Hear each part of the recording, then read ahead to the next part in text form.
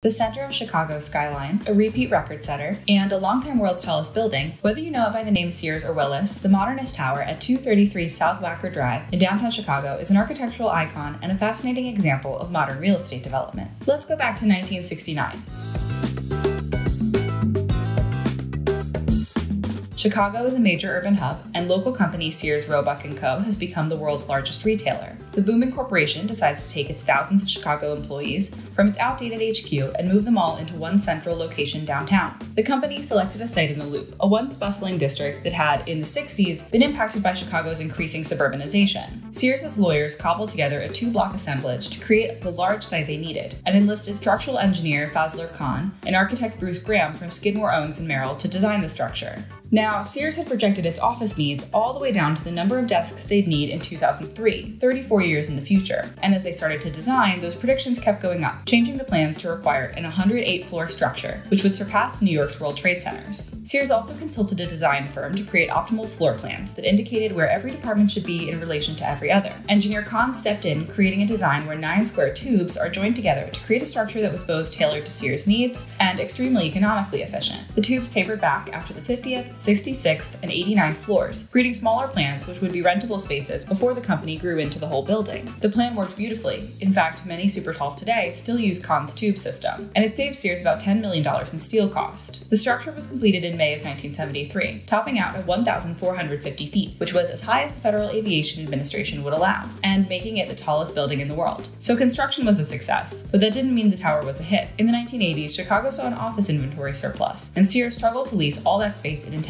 to grow into. It's been reported that the building saw as high as 50% vacancy. In 1984, the company attempted a lower floors renovation to attract more foot traffic, leading to the addition of the much ridiculed lunchbox entrance. It didn't really work, and in the 80s, Sears shopped the building around to no avail. Worse, the retailer was reaching its own peak. Competition from companies like Kmart and newcomer Walmart put a dent in its revenues. By 1992, Sears was moving out of its own building, and the tower started to change hands. In 1994, Sears negotiated with its lenders, AEW and MetLife, who relieved it of its liability on its $850 million loan. In 1997, Canadian company Trizec Properties acquired AEW's stake and made a few somewhat successful attempts to attract new tenants. But in 2001, following the 9/11 attacks, major tenants Goldman Sachs and Merrill Lynch announced plans to vacate, and a little over a year later, in 2003, Trizec sold its holdings to MetLife. In 2004, MetLife sold the building to a group of investors including Joseph Moynihan, Joseph Chetreat, Lloyd Goldman, Joseph Kerr, Jeffrey File, and American Landmark Properties for $840 million, which at the time was the largest sale in Chicago's history. The building suffered again after arrests were made in 2006 of 7 men who were reportedly planning to attack the tower. Though the attempt was never made, Ernst & Young, its largest tenant, moved out. But the tower soldiered on, and continued to be known as the Sears Tower, even though the official naming rights had expired and Sears itself was bought by Kmart. That is until 2009, when the owners enticed London-based insurance company Willis Group Holding into a lease by dangling the naming rights carrot. In July of that year, it officially became the Willis Tower. But many locals have never adjusted to the change, continuing to call it the Sears Tower and populating a 100,000-person strong Facebook group called People Against the Sears Tower name change. In 2020, rival Aon bought out Willis, and with it snagged the right to name the tower for the low price of $1 million per year. So in theory, the building could become the Aon Tower, though Chicago already has an Aon Center, or after its largest tenant since 2012, the United Airlines Tower, or new owner Blackstone, which purchased the building for $1.3 billion in 2015 and has since started on a $500 million facelift, could pick something else entirely. Whatever the name, the Willis Tower still makes a major mark on Chicago's skyline, with its striking black facade, enormous height, and tumultuous history. Stay tuned on TheRealDeal.com for more.